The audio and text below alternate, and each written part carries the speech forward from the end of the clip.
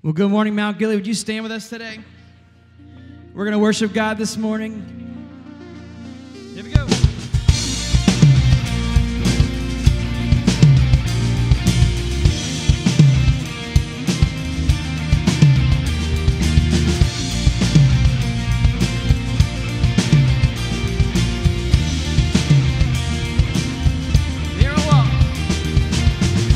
There were walls between us.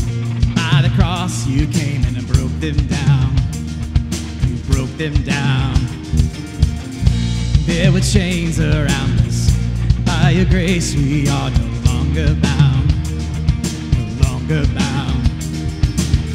You called me out of the grave. You called me into the light. You called my name and then my heart came alive. Your love is greater. Your love is stronger. Your love awakens, awakens, awakens me. Your love is greater. Your love is stronger. Your love awakens, awakens, awakens me. Yeah.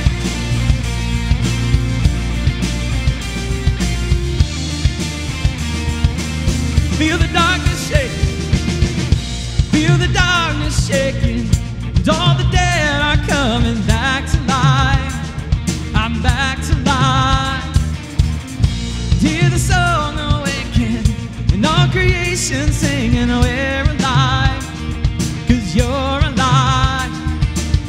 You called me out of the grave. You called me into the light. You called my name and then my heart came alive.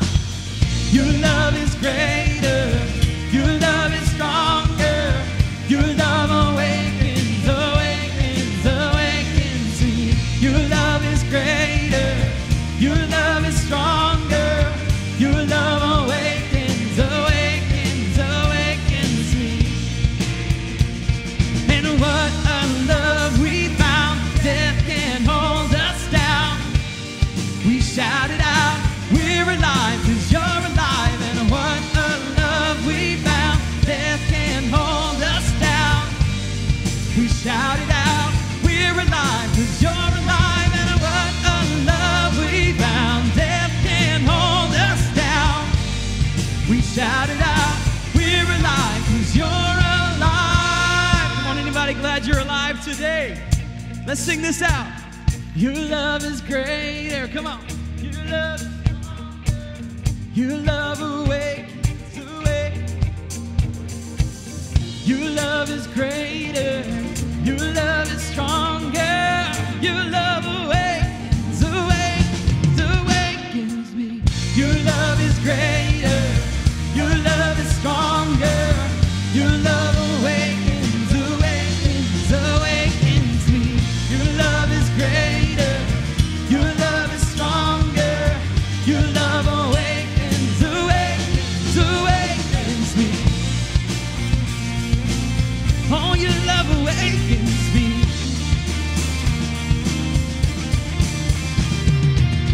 Your love is greater. Your love is stronger. Your love awakens, awakens, awakens me. Yeah.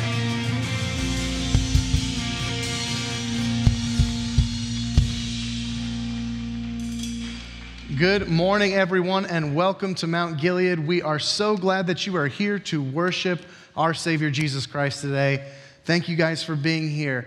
If you are not currently involved in one of our amazing groups, are not taking a class, or are not serving in one of the great ministry areas here at Mount Gilead, we want to encourage you to get involved in one of our 3 key environments today. You can do so by going to the information center, or you can pull out your phones and go to the app and you can get plugged into one of our environments this morning. Also, if you are new with us today, we want to encourage you to fill out a connection card because we want to know that you are here. You can do that by filling out the paper connection card in the chair in front of you, or you can go to the app and fill out your connection card and we will get that directly today. For everything that you need this Sunday morning, you can find it all in the app, from your Bible to sermon notes to the amazing set list that we have this morning. So be sure to open that up. You can get everything you need for today. Now, greet somebody next to you and tell them you are glad they are here to worship God this morning.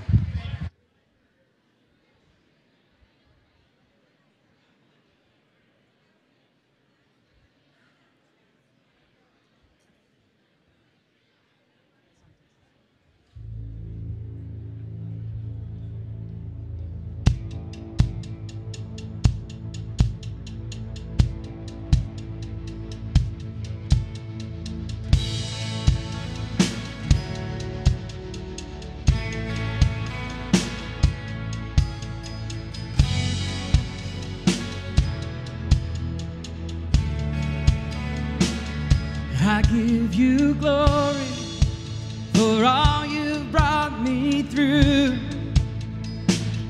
And now I'm ready for whatever you want to do. I'm moving forward to follow after you. And now I'm ready for whatever you want to do. It's your presence. Your presence is an open door. We want you, Lord, like never before. Your presence is an open door. So come now, Lord, like never before. That's right, do it, Lord. Come on. In every season, your grace has been enough, and I'm believing the best is yet to come. Only yet to come. The cross before me, my hope on things above, and in you, Jesus, the best is yet to come.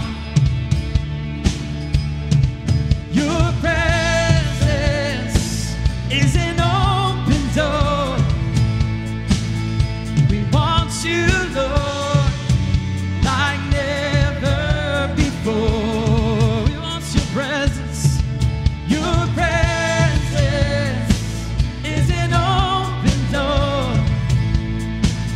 So come now, Lord, like never before. Come on, let's put our hands together in faith. Oh, we believe our God is God of the breakthrough. Come on, let's declare this in faith. I know breakthrough is coming by faith, and I see a miracle. My God made me a promise, and it won't stop now. I know breakthrough is coming by faith, and I see a miracle. My God made me a promise, and it won't stop now. Oh, we believe. I know breakthrough is coming by faith, and I see a miracle. My God made me a promise, and it won't stop now. Oh, it won't stop now. Oh, we believe you are good. We believe you are good.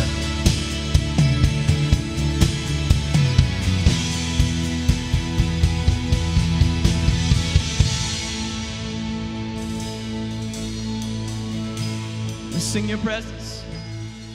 Your presence is an open door. We want you, Lord, like never before.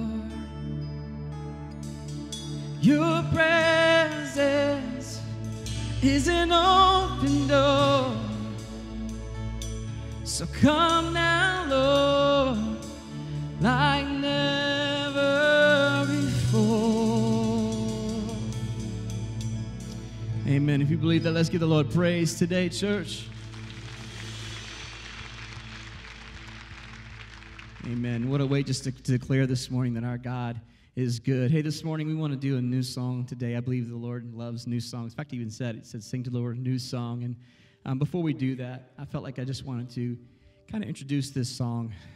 You know, what's so great about the Psalms is they're so poetic, and we get a glimpse of what was in the hearts and the minds of David and the other psalmists who wrote through that book. And I wonder if David had met Jesus, if David had seen an empty tomb, if he had seen his Savior on a cross and understood the concept of grace, what would his Psalms be like today? And I feel like this song that we're going to do next, I feel like that that might be the way that he would have written this psalm. Before we do that, I want to read a scripture that does come from the Psalms, and it's Psalm 139. And this is what it says. It says, I can never escape from your spirit. I could never get away from your presence. If I go up to heaven, you're there. If I go down to the grave, you're there. If I ride the wings of the morning, if I dwell by the farthest oceans, even there your hand will guide me, and your strength will support me. I could ask the darkness to hide me and the light around me to become night, but even in darkness, I cannot hide from you. To you, the night shines as bright as day. Darkness and light are the same to you. And the point being is that there is no place that you can go where you could escape the presence of God, because God in spirit surrounds us. So whether you've come in here and your life's on the mountaintops and things are going great, that's awesome. God's spirit is there. If you're going through a valley right now, that's great, because God's spirit is there. And I firmly believe that our faith is built in the valleys. So if you're going through a season right now that you may be going through a valley, just know that God is building your faith, and his spirit is there with you. So the song we're going to sing this morning is called Highlands.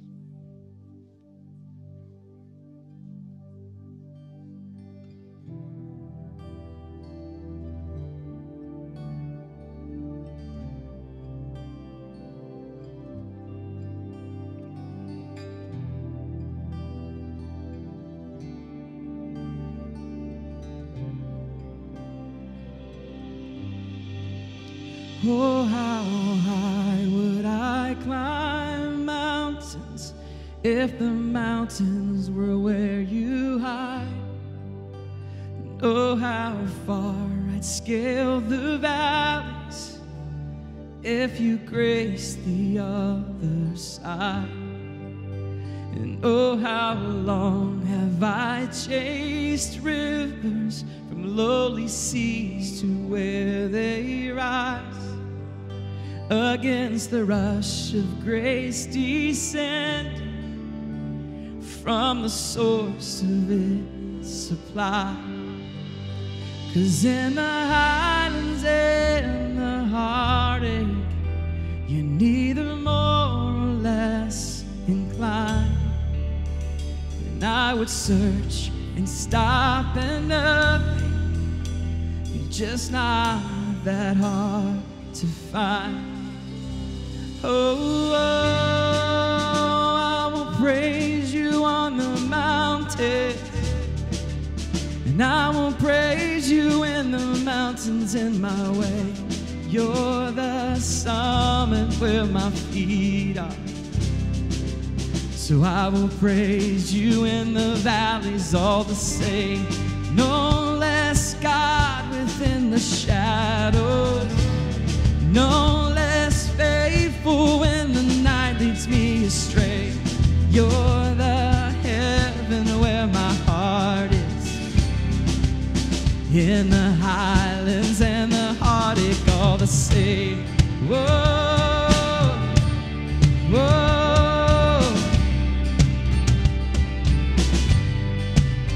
Oh, how far beneath your glory does your kindness extend the path, from where your feet rest on the sunrise to where you sweep the sinner's past. And oh, how fast would you come running if just to shadow me through the night, and trace my steps through all my failures, and walk me out the other side. For who could dare ascend the mountain, that valleyed hill called Calvary, but for the one I call Good Shepherd, who like a lamb was slain for me. Oh, I will praise you on the mount. Come on. And I will praise you in the mountains in my way. You're the summit where my feet are. So I will praise you in the valleys all the same. No less God within the shadow. No less faithful when the night leads me astray. You're the heaven where my heart is. Oh, in the highlands and the heartache all the same. Whoa, whoa. Wherever I walk through, wherever I am, your name can move mountains. Wherever I stand, and ever I walk through the valley of death, I'll sing through the shadows my song of ascent. Whatever I walk through, wherever I am, your name can move mountains. Wherever I stand, and if ever I walk through the valley of death, I'll sing through the shadows my song of ascent, my song of ascent. Whoa, whoa, oh, it's my song of ascent. Whoa.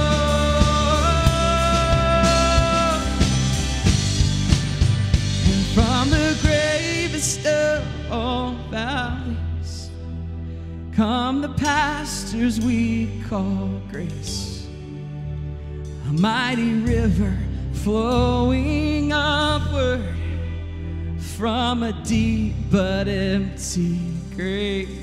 Come on.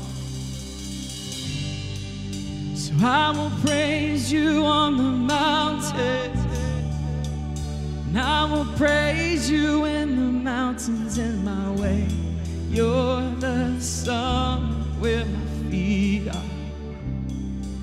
So I will praise you in the valleys all the same. No less God within the shadow, no less faithful when the night leads me astray. You're the heaven where my heart is. In the highlands and the heartache all the same. Amen.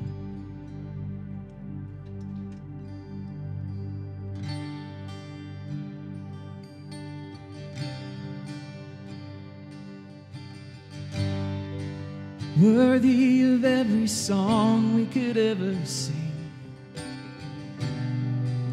worthy of all the praise we could ever bring, worthy of every breath we could ever breathe. We live for you, oh Jesus.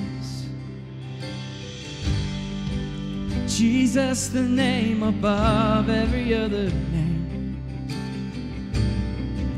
Jesus, the only one who could ever save. Worthy of every breath we could ever breathe. We live for you. We live for you. It's only, there is no one like you. There is none beside you. Open up my eyes in wonder and show me who you are, and fill me with your heart and lead me in your love to those around me. Sing his name is Jesus. Jesus, the name above every other name. Jesus, the only one who could ever save. Worthy of every breath we could ever breathe. We live for you. So we live for you.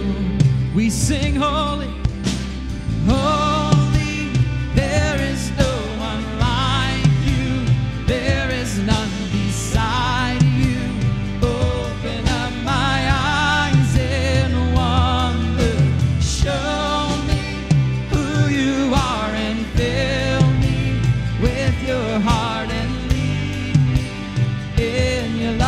to those around me. 'Cause I will build my life upon your love. It is a firm foundation, and I will put my trust in you alone, and I will not be shaken. 'Cause I will build my life upon your love. It is a firm foundation. Put my trust in you alone, and I will not be shaken. Solely, there is no one like you. There is none beside you. Open up my eyes, open up my eyes. Show me who you are and fill me with your heart and lead me in your love to those around me.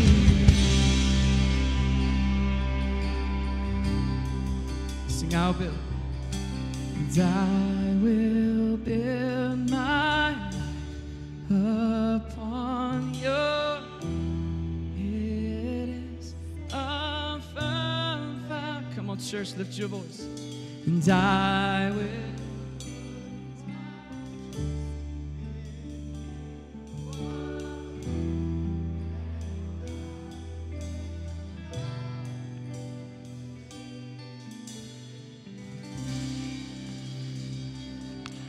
You may be seated.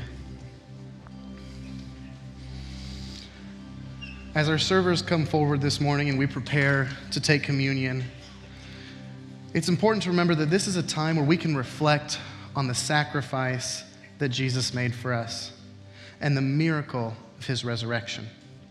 Let's remember the faith that we have is a faith that is rooted in a God who brings life to the lifeless, a God who is always faithful. And because of that, we are faithful. Just as it says in Hebrews 13, 20 and 21. Now may the God of peace, who through the blood of the eternal covenant brought back from the dead our Lord Jesus, that great shepherd of sheep, equip you with everything good for doing his will, and may he work in us what is pleasing to him, through Christ Jesus, to whom be the glory forever and ever. Amen. Let's pray as we prepare for communion today. Dear Heavenly Father, Lord, we are so thankful for your Son, Jesus. We're thankful to have the opportunity to remember his sacrifice for us and the perfect miracle of his resurrection. Lord, help us to continue to be faithful because we know that you are always faithful. Be with us today. Help us to remember your Son, Jesus, and what he did for us. It's in your name that we pray. Amen.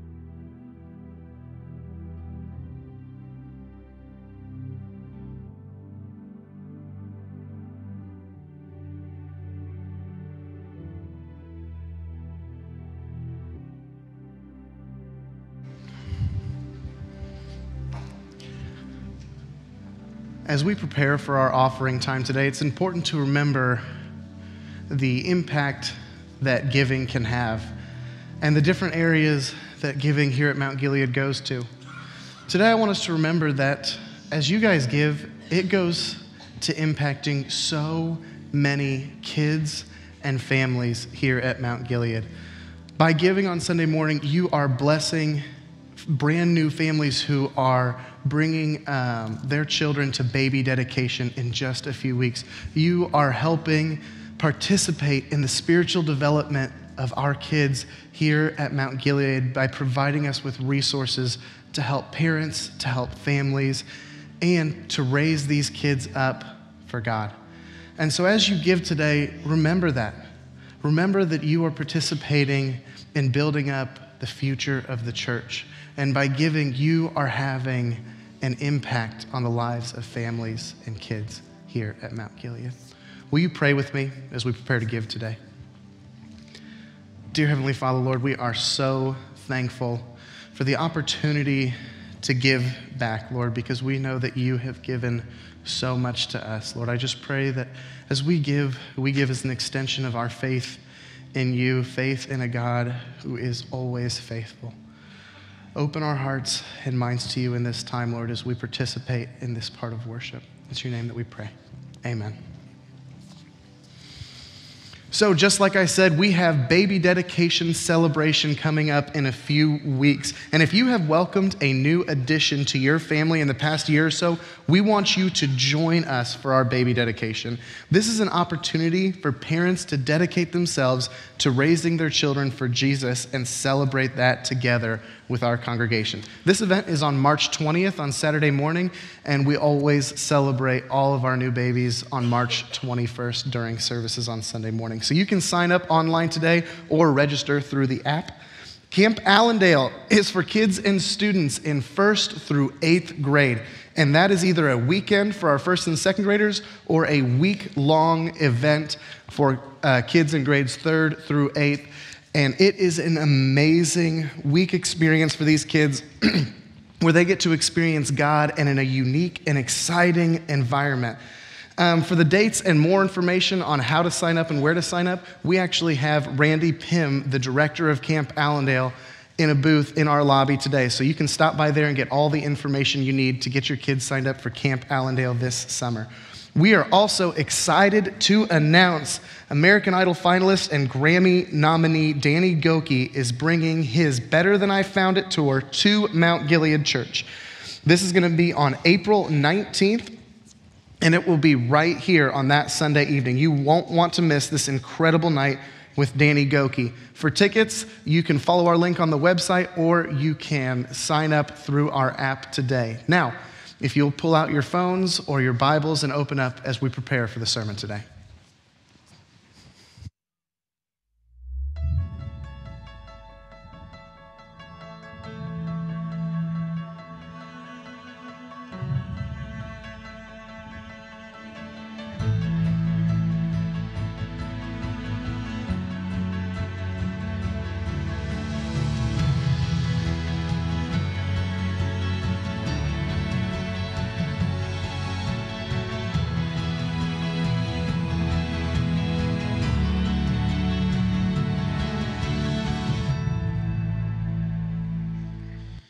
Good morning, second service.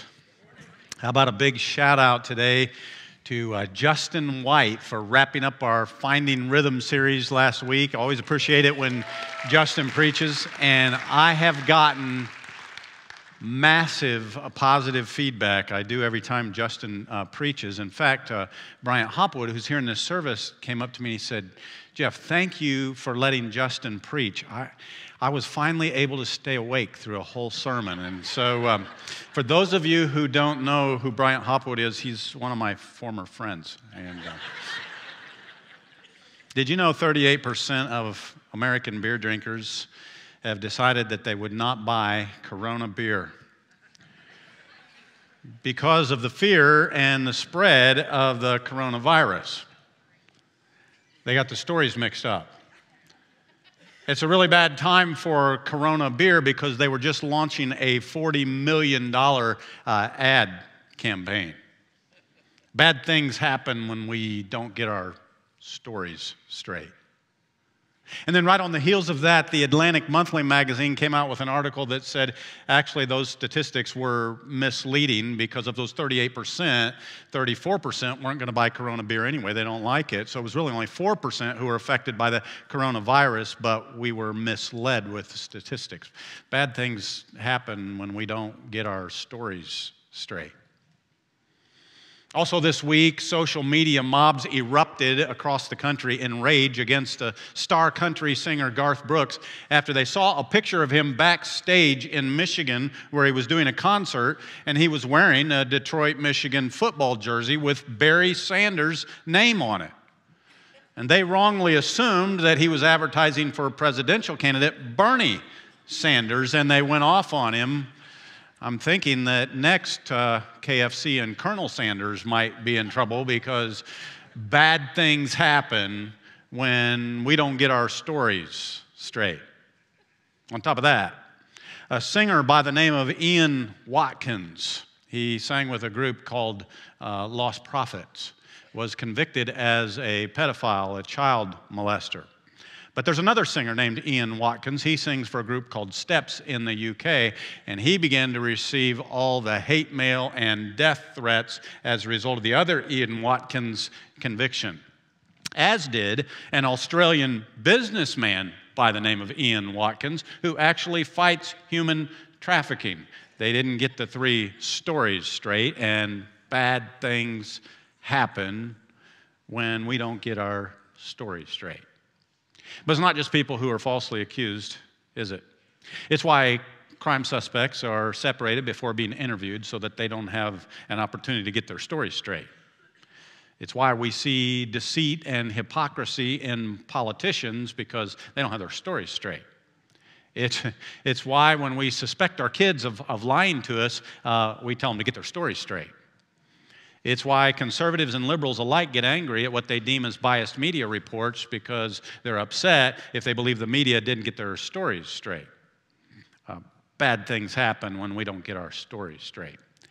So today we're starting a brand new study, a study of a little book in the New Testament called Galatians, and we've subtitled this, Getting the Gospel Right, because the gospel is one thing that we cannot afford to get wrong, and Paul knew that. And he saw the Christians in the region of Galatia getting the gospel wrong, and so he wrote them this little letter of Galatians to help them get it right. And so we're going to kick off in Galatians chapter 1 today, and we're going to start by getting our stories straight in Galatians chapter 1. And we'll start with the most important story in Galatians chapter 1. It's the Jesus story. It is a story of gospel simplicity. What if I asked you to describe for me the essence of the gospel? What if I said, please, tell me what the gospel is. Give me a definition of the gospel. How would you do it? Would you just say, well, the gospel is the good news? Because that's what the word gospel means. The word gospel just means good news.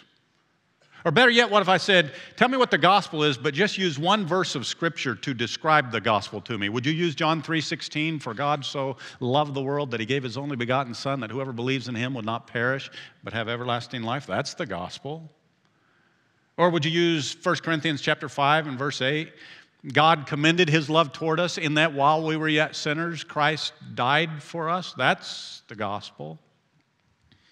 Or would you go to that iconic passage in 1 Corinthians chapter 15 where Paul said, I made the gospel known to you that Christ died and he was buried and he rose again on the third day. The death, the burial, and the resurrection, that's the gospel. If I asked you to describe the simplicity and the essence of the gospel, how would you describe the gospel to me? Well, how about this one? Right here in the beginning of Galatians, in chapter 1. It's part of Paul's greetings and opening words to the Christians in Galatia. By the way, I love the greetings and the benedictions and the doxologies in the Bible, and sometimes I listen to an app that just has the greetings and the doxologies and the benedictions. If you're into Bible apps, there's one called Dwell. It's the best $25 you'll ever spend on a Bible app. So you listen to these doxologies, and what I see when I get in the opening chapter of Galatians, in verse 3, just 3 verses in, are these words, a description of the gospel. Grace to you and peace from God our Father and the Lord Jesus Christ, who gave himself for our sins, so that he might rescue us from this present evil age, according to the will of our God and Father, to whom be the glory forevermore. Amen. Did you hear that? The Lord Jesus Christ gave himself for our sins so that he might rescue us from this present evil age. That's the gospel. The gospel, the Jesus story, in its simplest form, is the good news of God's great rescue operation. You might have seen this last week. An 18-year-old high school senior from California named Quincy Webster volunteered for a search and rescue team with the Marin County Sheriff's Search and Rescue Team. He spent most of his winter break searching the backwoods for a missing couple. They were an elderly couple in their 70s, Ian Irwin and Carol Kaparsky, and they had been missing for 9 days ever since they left their rental cottage on Valentine's Day.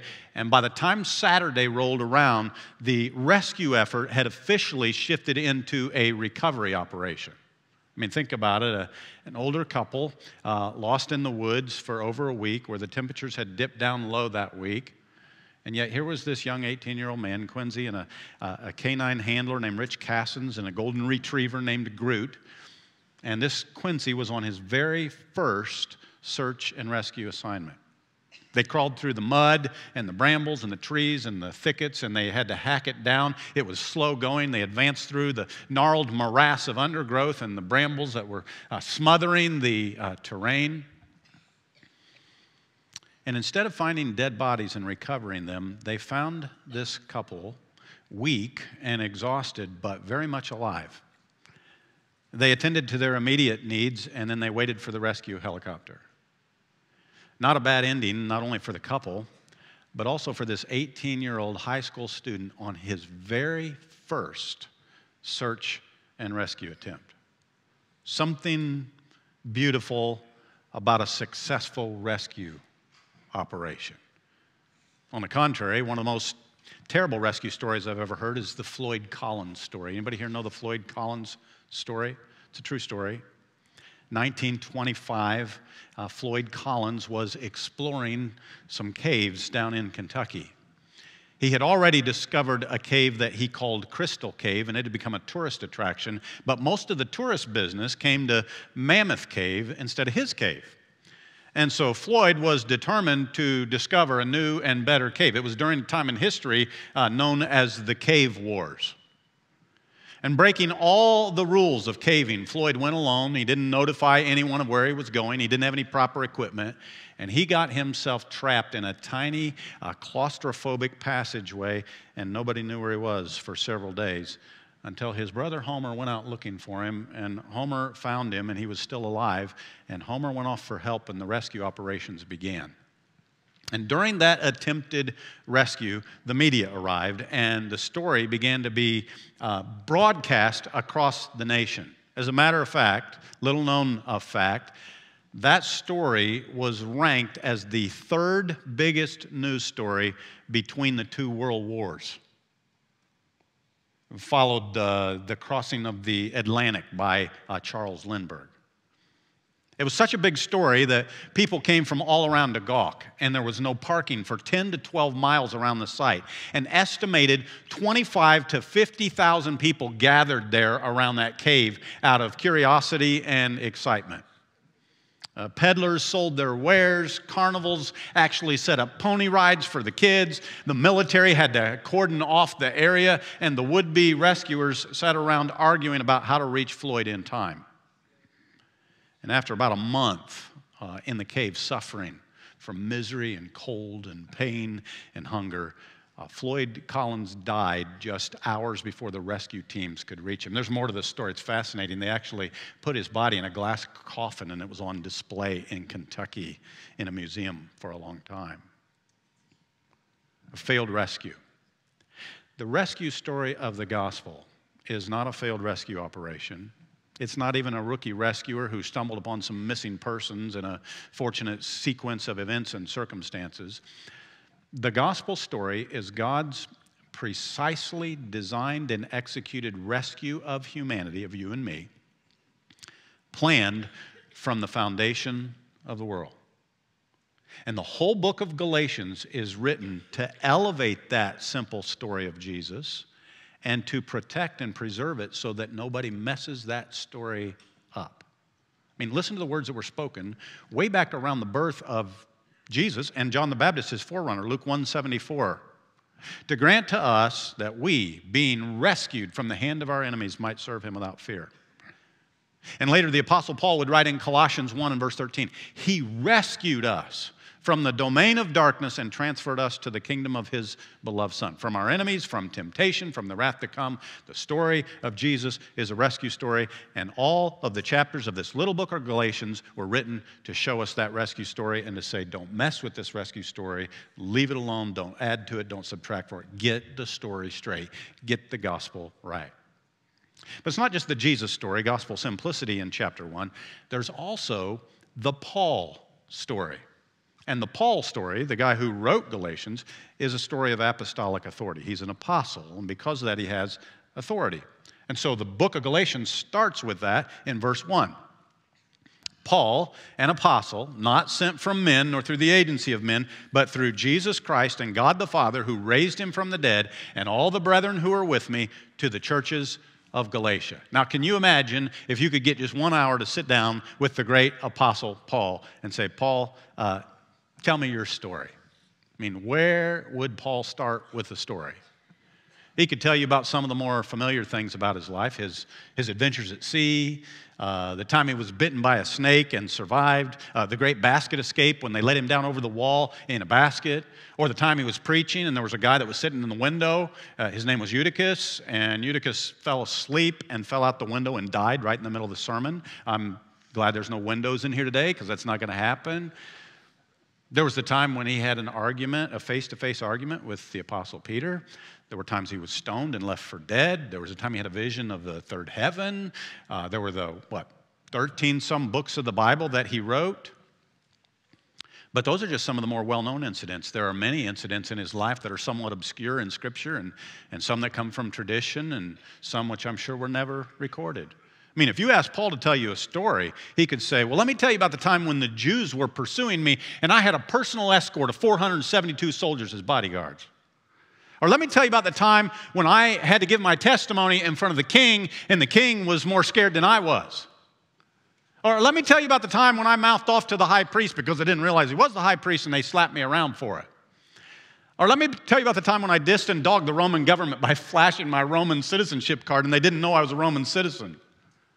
Or let me tell you about the time when I took upon a sorcerer who tried to cast a spell on me. Or the day I accidentally incited a riot. Or let me tell you about the time when the emperor, Nero, he took off on a trip, and while he was gone, I converted his mistress, and when he got back, she was gone. Or let me tell you about the time when I spent extended moments alone in the desert of Arabia with Jesus. I kind of take personal interest in Paul's story because it might have something to do with me being in ministry. My dad was a preacher, and when he was a kid, he watched a series of films about the Apostle Paul, and he was so inspired by what he saw that he decided he wanted to become a preacher. So if Paul was telling his story, what would Paul say? Well, it's right here, Galatians chapter 1. Here's how he tells the story here. Verse 13, you've heard of my former manner of life in Judaism, how I used to persecute the church of God beyond measure, and I tried to destroy it, and I was advancing in Judaism beyond many of my contemporaries among my countrymen, being more extremely zealous for my ancestral traditions. But when God, who had set me apart even from my mother's womb and called me through his grace, was pleased to reveal his Son in me so that I might preach him among the Gentiles, I did not immediately consult with flesh and blood, nor did I go up to Jerusalem to those who were apostles before me, but I went away to Arabia and returned once more to Damascus. Then, 3 years later, I went up to Jerusalem to become acquainted with Cephas, that's Peter, and I stayed with him 15 days, but I didn't see any of the other apostles except James, the Lord's brother. Now, in what I'm writing to you, I assure you before God, I'm not lying.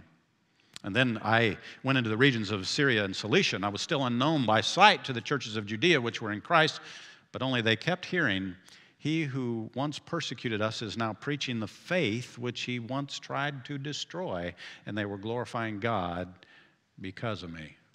That's how Paul told his story. I don't know if you've ever thought about it, but his journeys took him through 4 major Roman provinces: Galatia, Asia, Achaia, and Macedonia. His ministry spanned 35 years, and the 3 journeys themselves took about 8 years, with Antioch serving as his home base. We talk usually about his 3 missionary journeys. First missionary journey took Paul and Barnabas through Antioch, Lystra, Iconium, synagogues, marketplaces, and homes. They were threatened. They were attacked. There were those who attempted to worship them. They were misunderstood and deserted and betrayed. Second missionary journey found them in Asia Minor and Greece. That was after he parted company with Barnabas, and he had Silas as his companion. His adventures continued with prison in Philippi, trials in Thessalonica, Bible study in Berea, academics in Athens, and he witnessed carnality in Corinth. And then the third missionary journey introduced him to exorcists and economics 101 in Ephesus. And my temptation is to get bogged down in all the details here because I find them interesting, but they don't really serve our purpose. How many stamps did Paul have on his passport? How many total miles did he travel? How many nights did he spend on the road? How many new cities did he enter? I figured that Paul must have traveled during his missionary journeys about 5,000 miles, and I talked to Dave Thurman about it, and he gave me a more exact figure, approximately 6,000 miles when you include his trip to Rome.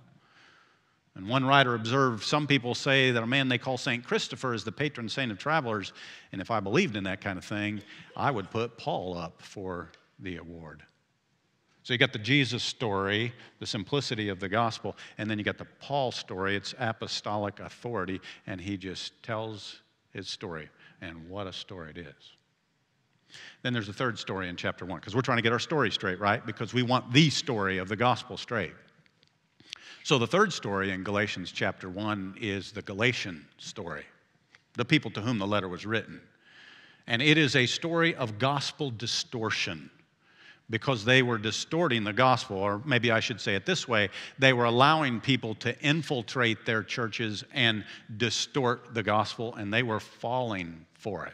In fact, the original recipients of this letter, the Galatians, received this letter because Paul wanted to put a stop to the distortions of the gospel. Listen to how he says it. He gets kind of harsh. Chapter 1, verse 6, Paul says, "I'm amazed that you are so quickly deserting him who called you by the grace of Christ for a different gospel," which is really not another, only there are some who are disturbing you and want to distort the gospel of Christ. "But even if we or an angel from heaven should preach to you a gospel contrary to what we have preached to you, he is to be accursed. As we have said it before, so I say again now, if any man is preaching to you a gospel contrary to what you received, he is to be accursed." Now, those are strong words. But some people had come into the Galatian churches, and they were adding to the requirements of the gospel, and they were turning the gospel, the good news, into bad news. And the people from the Galatian churches were falling for it. And Paul lets them and us know that it's a serious issue to corrupt the genuine wonder and simplicity of the gospel. And quite honestly, when Paul writes this letter, he's a little different than he is in the other letters. Usually in the letters that Paul writes, he's got these big, long greetings, and then he's saying, well, say hi to so-and-so, and say hi to so-and-so, and say hi to so-and-so. And he just gets right down to business, and he gets right in their face. I'm amazed. I'm astonished that you're leaving the pure, simple gospel for another gospel, which is not really a gospel at all. I think as a preacher, Paul is frustrated here. Now, maybe Paul might have felt like all preachers do at one time or another, or maybe like the preacher in this little clip. It's my favorite preacher clip. It's called Honest Preacher. Watch it with me.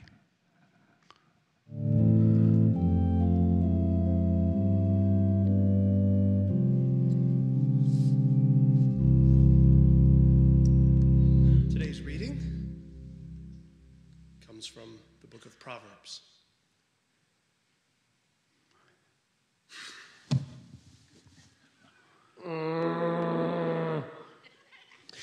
If I may digress for a moment from my prepared message, I mean it when I say to you, you guys, sometimes you're bad. Don't be jerks. You're supposed to be good. I'm in my office every day, and somebody comes in, and they're like, hey, whoops. I don't.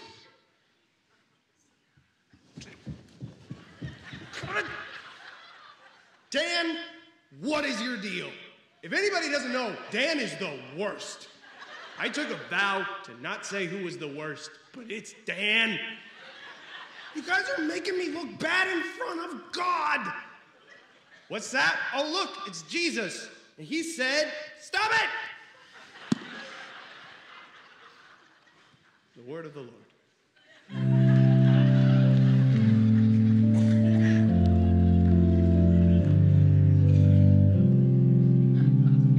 Stop it! You want to know who the worst is here? I'm just kidding. So the Galatians story is one of distortion, and Paul's upset about it. I want you to listen to how directly, almost harshly, Paul addresses this with his friends. And these are just little snippets that I pull from the chapters in the book of Galatians. He says, "You foolish Galatians, who has bewitched you?" Later in the same chapter, he says, "Are you so foolish?" Then he said, I fear for you, for perhaps I've labored over you in vain. Another time he said, I'm perplexed about you. You were running well. Who hindered you from obeying the truth? I mean, Galatians, Paul gets in their face. He's pretty rough because the Galatians, it's not that they were doing bad things. They were trying to do good things, thinking they would be saved by doing those good things. The Galatians were buying into a lie that took the gospel of Jesus and turned the gospel of Jesus into Jesus plus law-keeping. And Paul wanted them to reject this false gospel no matter where it came from because the true gospel came from God. What Paul knew is that when you try to add anything to the beautiful gospel of Jesus, you ruin it. Because the gospel is not Jesus plus anything equals salvation. The gospel is it's Jesus over and instead of everything. And so Paul isn't really himself here because he's so passionately, or maybe he is totally himself. He is passionately and urgently and adamantly and uncompromisingly and insistently fighting for the essence of the gospel and the spiritual future of the Galatian Christians. In fact, he says in verse 10, am I now seeking the favor of men or of God? Am I striving to please men? If I were still trying to please men, I wouldn't be a bondservant of Christ. For I would have you know, brethren, that the gospel which was preached by me was not according to man. I neither received it from man, nor was I taught it. I received it through a revelation of Jesus Christ. In other words, the gospel is not of human origin. It's not man-made. It didn't come from this world. It came into this world. So we've got three stories going on here. We've got the Jesus story, the simplicity of the good news of the gospel. And we've got the Paul story. It's about his apostolic authority. And then we've got the Galatian story, which was a distortion of the gospel. And the rest of the book of Galatians is going to be elevating this beautiful gospel of Jesus and protecting it from anything that would distort it. But there's one more story as we kind of kick this off in Galatians chapter 1, and that is the you story. Personal reality. In other words, the benefit in our world that we find in Christ is not found in the law, is not found in our accomplishments. Our status with God is defined only through Christ's saving work on the cross. That the reason Jesus Christ can see Christians as righteous, the reason God sees us as righteous is because of what Jesus did on the cross, not of something we did to earn it. And that's the personal reality that Paul wants to protect throughout the book of Galatians. My son Trey preached on this passage of Scripture, and he sent me this little paragraph that he wrote about it. He said, I want you to think real deep about your guilt that weighs you down from fully experiencing God's grace. What are those things that you're hanging on to? I want you to think real deep about the things you try to do to earn God's favor. What burdens do you carry around because you don't feel good enough? I want you to think deep about your life, he wrote. Think deep. Are those uncomfortable thoughts? Well, that's what sin does. That's what trying to be saved by law keeping does. It keeps us from experiencing the truly beautiful life that Christ has given us. It keeps us from experiencing the freedom that we have in Christ.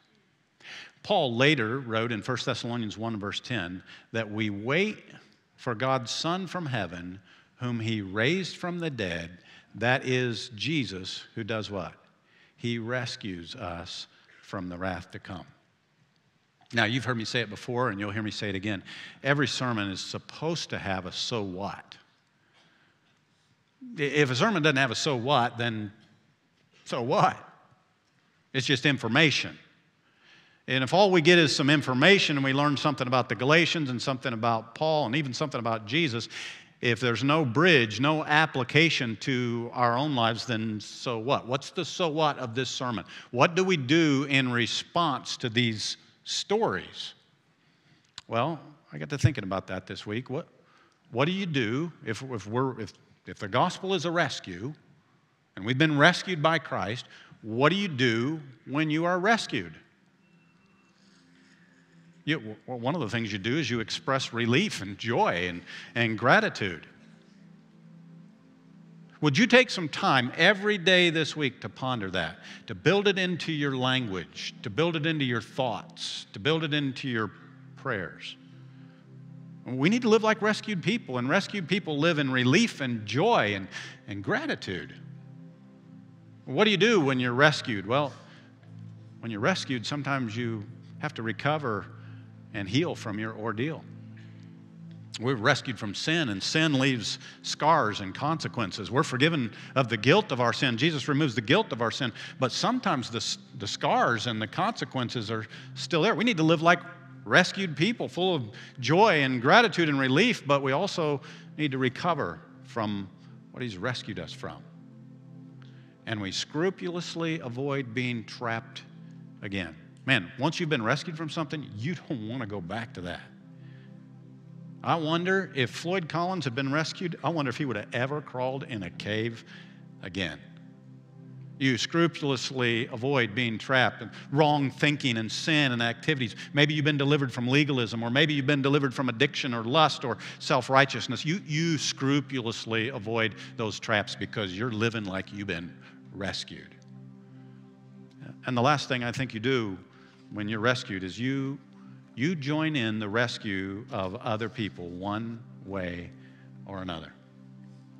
It's one of my favorite old stories about a family that was vacationing in their lake cottage one summer day, and Dad was working on a project, and their 12-year-old was playing on the dock with his little preschool-aged brother, and the little preschool kid stood at the end of the dock, and he tried to get his foot in the family's fishing boat tied to the dock, and he got one little foot in, and the boat started to push away from the dock, and he lost his balance, and he fell into the dark, murky water, and his older brother screamed, and his dad came running, went diving into the dark, murky water, and frantically felt around underwater trying to find his little boy. Couldn't find him. Came up for air, and he went back down again, and as he was down there the second time, he fell around. He still couldn't find his son. But as he was coming up for air the second time, he happened to brush against the body of his little boy, holding tightly to the post at the dock, right under the surface of the water. So he went down again, and he grabbed his little boy, and he brought him up, and he was fine. They're sitting there on the dock, and he's talking to his little boy, and he said, "Son, well, you were just hanging on down there. What were you doing hanging on down there?" And without missing a beat, the little guy said, "I was just waiting for you to come, Dad." Roughly 2,000 years ago, the Lord plunged into the dark, murky waters of our world to save us, and he left a place to do that where there is no darkness or suffering or pain. He left to come and rescue us. And so many of us were or are barely hanging on. We're so lost in the darkness of this life. But he came, and he rescued, and he's coming again. Mark my words, someday Christ will return. And when he does, we want to be holding on with a smile to say, we're waiting for you to come. But we also want to take as many people as possible with us. And when we live as lifelong disciples of Jesus, and when we help other people in becoming lifelong disciples of Jesus, we are part of the greatest rescue operation ever. because the gospel is our rescue, and the gospel is also the beginning of our rescue training. Can you just pray, Lord, rescue me and make me a rescuer? Now, we've seen it happen. When a person puts their trust, their faith and their trust in Jesus, it's a surrender to say, Lord, I can't save myself. Rescue me. When a person confesses with their mouth and they repent of their sins, it's a surrender. Lord, I can't do it. You rescue me. When a person is baptized, it's an act of surrender. Lord, I can't do it. You rescue me. Take me under. Bring me back up. Cleanse me. You rescue me. And if you've never allowed Jesus to rescue you today, man, today is your day. It's good news. And just outside these doors and on the right, there's a prayer room. There's somebody waiting there to talk with you, to help you. And I would urge you to surrender yourself to Jesus today. Now, Paul wrote the book of Galatians, but the last book that he wrote was a book near the end of your Bible called 2 Timothy. And in 2 Timothy chapter 4 and verse 17, he wrote these words. He said, "The Lord stood with me and he strengthened me so that through me the proclamation might be fully accomplished and that all the Gentiles might hear. And I was rescued out of the lion's mouth, and the Lord will rescue me from every evil deed, and he will bring me safely to his heavenly kingdom. To him be the glory forever and ever. Amen." See, the gospel is that God has rescued you, but that when he comes again, he will rescue you to his eternal kingdom forever and ever. Amen. I praise him for his simple gospel. Let's pray. Lord, thank you today for this start to this book of Galatians.